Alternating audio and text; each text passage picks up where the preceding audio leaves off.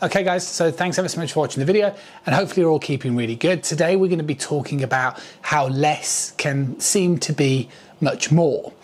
And you'd have seen this type of video before on YouTube where golf pros often refer to the term, you should not turn your shoulders. And I kind of feel like it's decent advice, and I wanted to try and elaborate on really what that actually means. So what I did in the video that built up to this particular one was trying to show you and highlight the early backswing position. So if you like, really the first move. And what I was trying to highlight within my golf swing is how I kind of shift the pressure very early towards the trail side. And that's a really common thing that data has been collected on that. That's what professionals golfers are doing.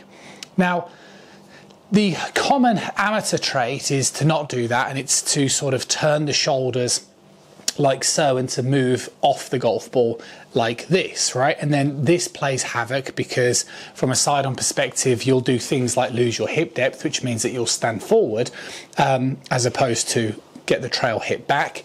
And it will, depends on to the severity as to how much somebody would do this, but you can often get quite stuck. So I know with a lot of golfers that I work with online, they just get stuck massively behind the golf ball and end up sort of scooping at it a bit too much.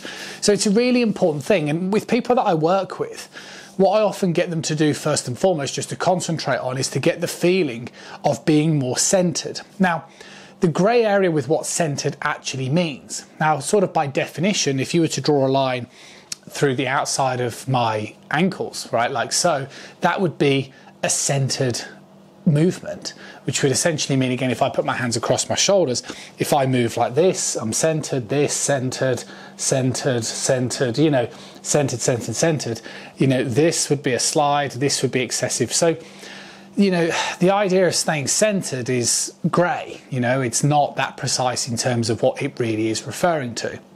So what I get golfers to try and do is I try and get them to understand how to shift pressure, get more of a concept of the early backswing being them lifting their arms up whilst kind of basically keeping the head still. And I think that's a better definition of what centered would really mean. Now again, we're talking the early backswing in this video. So we're going to be using the reference up to about lead arm horizontal. Once you get past this point, then you can start to move differently, and there are different ways. But what you don't want to do is you don't want to be starting your backswing in the way that we've already sort of alluded to. So the first thing that I tend to look for is a golfer's ability to shift pressure, and the easiest way to do this is to use a platform. So to be fair, Wedge Pro were kind enough to send me this, and I thought I'd use it because it's brilliant. And all I'm doing here is I'm just placing my foot on the actual Wedge Pro itself, or on the wedge, and you guys can source something like this, or you can go and just get a block of wood or whatever. With again, online instruction that I use, they conjure up loads of creative ways. It's not that difficult to do. But from this position, what I'm trying to get somebody to do first of all is to grow in confidence of just sliding a little bit, right? Because a lot of golfers start to get fearful of actually sliding like so. And then once they get quite confident with this and they can go, yeah, okay, I can feel a little bit of sort of motion towards that side, then I'll just make sure that they can do it whilst keeping the head still, okay? So they're starting to move more like this as opposed to immediately moving like this. You can see the difference even on the sort of slippy surface on the Wedge Pro. Instead of pushing into it, this is sort of more this way, turning over it. So that would be the first exercise I'd do. And then what I'd then suggest for golfers to do would be to use some resistance tubing, okay? Because again, if you're somebody who turns too much over and you go into too much of a state of flexion, which basically means too downward facing too early, you won't be able to lift your arms in the air. So if you were to use a resistance tubing, and the idea is I want you to pause by lead arm horizontal, you really want to get the feeling of doing this.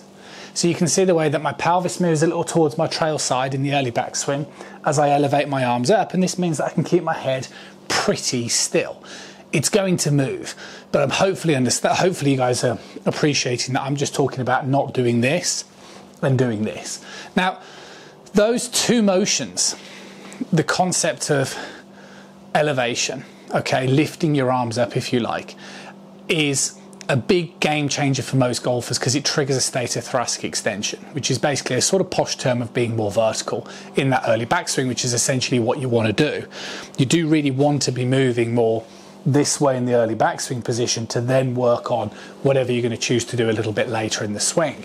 And using the Wedge Pro just gives you that ability to feel like you're pushing pressure in towards the ground, and that'd be my suggestion to sort of fix that sort of idea of, okay, actually if I was here and golfers are here, then I can strike down on the golf ball, get more compression on it, get a better sound on it, hit it that little bit further. And that's what we're kind of referring to as less is more, as opposed to the idea of more of this is going to translate into less distance. So to get the feelings, you want to be using a bit of resistance tubing, a Wedge Pro, or some sort of device that's going to give you the ability to sort of, if you like, sort of pronate your foot inwards so that you can kind of then, you know, push into the leg as it creates elements of resistance. And you're going to be pretty much onto a winner if you do those two things. See you guys again really, really soon.